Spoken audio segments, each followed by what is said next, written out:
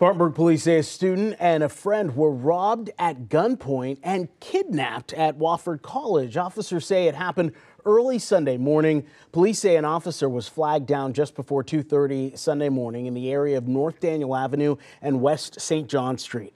A man and a woman said that they were robbed at gunpoint around midnight on the Wofford campus.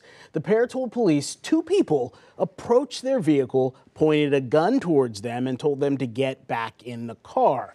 The report said they drove off campus and around the city, stopping at an ATM on East Main Street. Thankfully, they were not hurt. No arrests have been made.